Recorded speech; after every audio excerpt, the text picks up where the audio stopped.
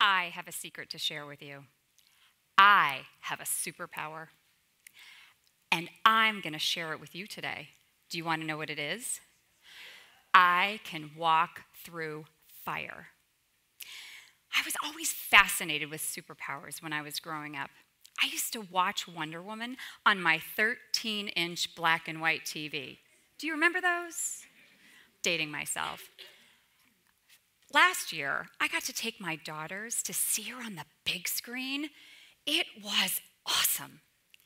And when I saw her walking across that barren wasteland of a battlefield, fighting off enemy bullets and fires popping up all around her, and all she was armed with was her shield and her courage and her love, I thought, now I want to get me some of that. When I was growing up, my mother used to invite me to slide my finger through the open flame of a candle. Yeah, I know, most people hang around the dining room table playing gin rummy or Scrabble. My family, we literally played with fire. Now, given my childhood to this point, not a shocker. But it was still fire, so I only grazed the tip of the flame. Seeing this, my mother said, "It's not where you touch it that matters. It's how long you hold your finger on the fire." Well, I like a challenge, so I lit a lot of candles to practice to see just how slowly I could move my finger through the flame. The slower I went, the more powerful I felt. But I never left my finger there to burn.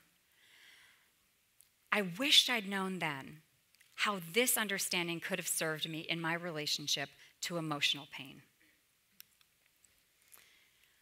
I was handed my first hurts really early on. The first time my mother saw my father beat me, I was 8 weeks old. My mother began sharing stories with me of my early abuse when I was old enough to listen, but not old enough to understand. By the age of 5 or 6, I'd already started thinking of myself as the bad, unlovable victim. And victims get stuck in pain. When we get hurt, we want someone to tend to our wound and to step up and protect us from being harmed again. When no one does this for us, we can get stuck in the pain, and we can attempt to protect ourselves by being ready for the next one, or smart enough to avoid it, or just plain hiding behind a 15-ton concrete wall. A wall of what? A wall of pain. Holding our pain close, we torment ourselves.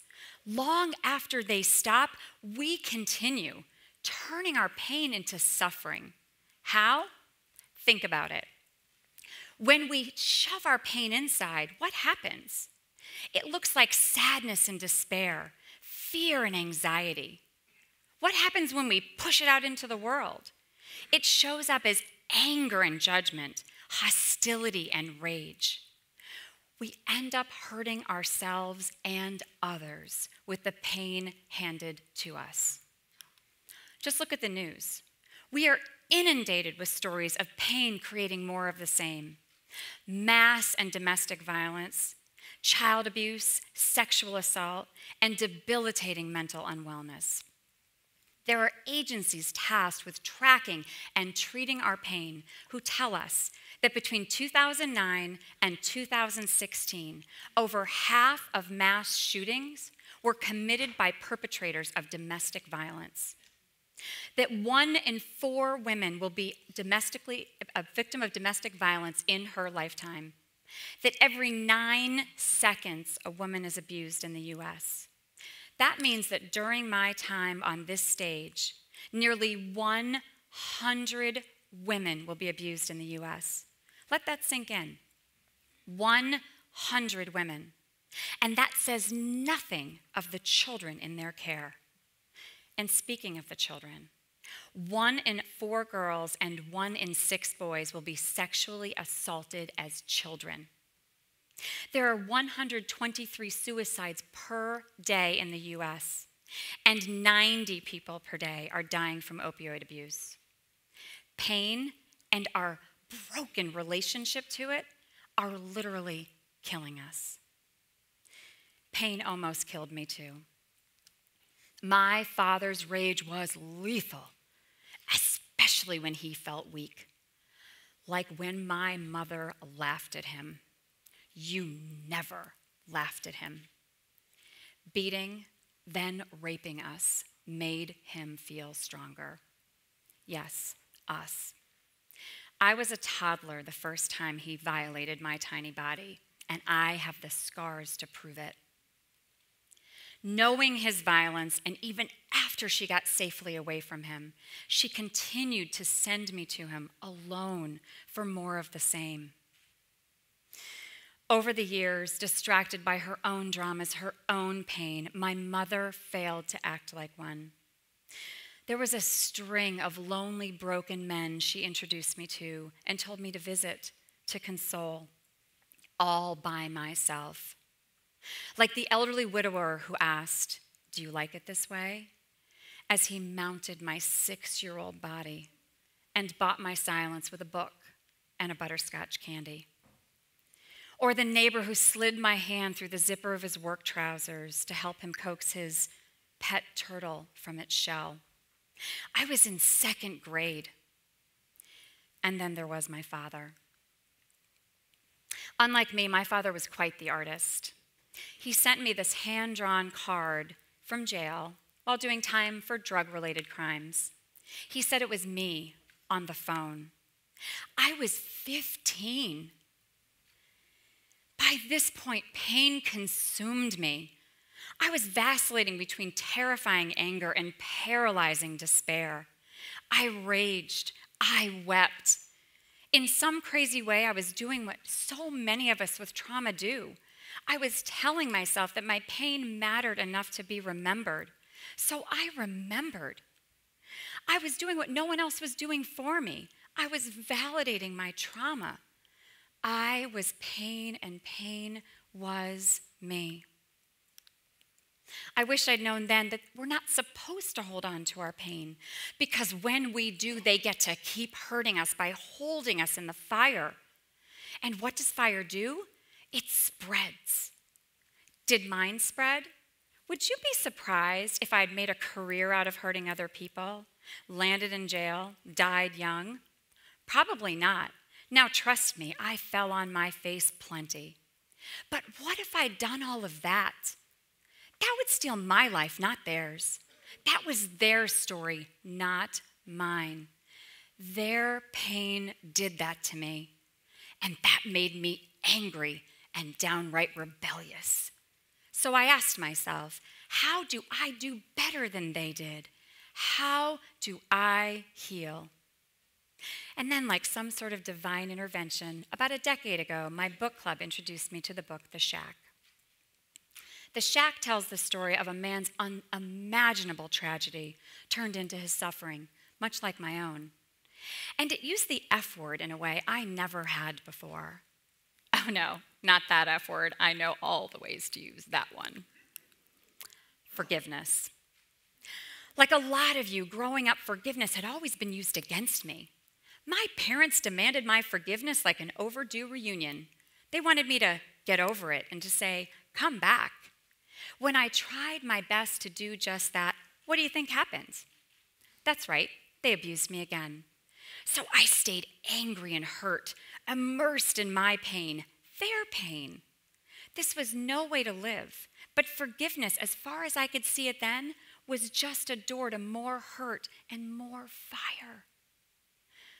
The Shack showed me that I was wrong, that I could be safe from them while still forgiving them, that I had power, superpower, power that comes from choice, because when we have choice, we have power. And that power is available to you too, even if your life didn't look like mine. Perhaps your family member verbally attacks you. Suppose your friend steals from you. What if your coworker takes credit for all the hard work you do and then gets promoted above you? In all 3 cases, forgiveness can give you what holding on to your pain has been providing, with far fewer side effects, safely, powerfully. Because forgiveness isn't just about letting go, it's about holding on. Letting go of the pain and holding on not to pain, but to my favorite B word. Nope, not that one. Boundaries. When we forgive, boundaries gives us a choice, telling us how close they can get. One, if they are reasonably safe and we think they won't hurt us again, we can let go of the pain and let them come close again. People make mistakes. Some people change. We can give second chances.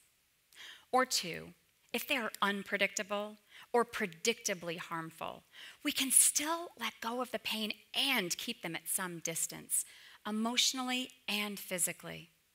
If they are downright toxic, that distance can mean full exile, even if they are family. You see, in either case, we don't need to hold on to the pain. We know we went through fire. We survived. We don't have to keep holding hate or hurt, just boundaries. Boundaries become our fire shield, allowing us to walk through and past the flames without letting them consume us. You may not have had any control over what happened to you, but you are in charge of your recovery. You see, forgiveness isn't about them. It never has been. It's not about doing it their way or making them feel good. Forgiveness simply means giving up the fantasy of being able to rewrite your unchangeable past. But you get to decide your present and design your future. So what did I do?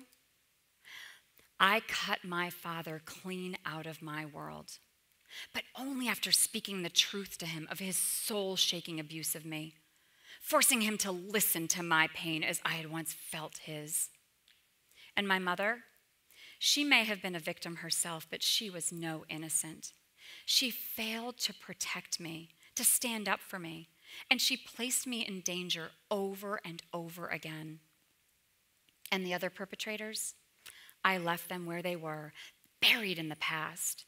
Finding them and holding them accountable wasn't a necessary part of my healing. In Robert Brault's words, life becomes easier when we learn to accept the apology we never got. Now listen, I won't lie to you, this forgiveness thing was hard. Standing in the fire was awful, but it was also so familiar. It's all I'd ever known. That's why we stay. But walking out delivered my powerful no. No to carrying pain forward. No to being prisoner to my past. No to the role of victim. No to letting those who were damaged and dangerous close enough to leave their pain with me.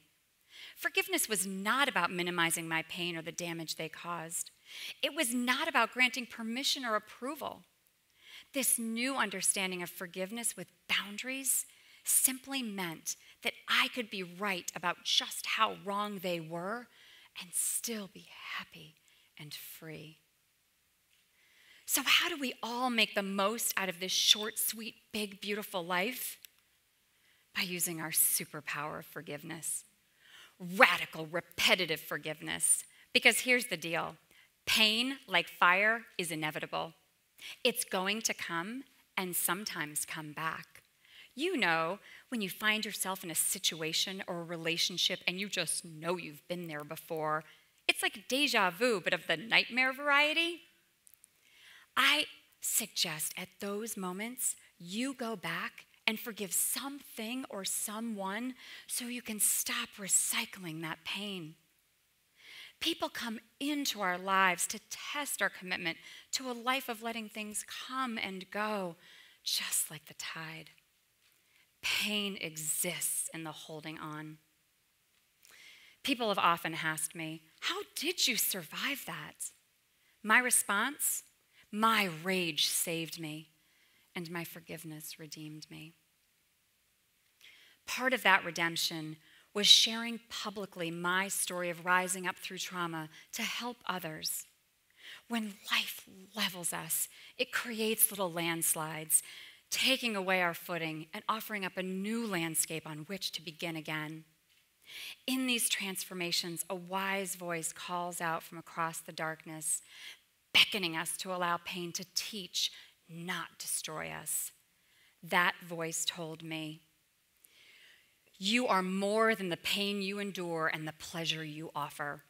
You are a survivor, a thriver, an inspirer. You will not be crushed by this.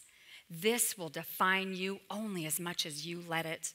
You are powerful, more powerful than anyone who has ever or will ever hurt you. You bear the scars, but you will not be the wound. You choose love over hate. You use your pain to fuel your hunger, to know love, to feel peace, and to share it with others. In time, you will find people you can trust to heal you piece by piece. Piece by piece, you will be whole again. I am whole again. Thank you.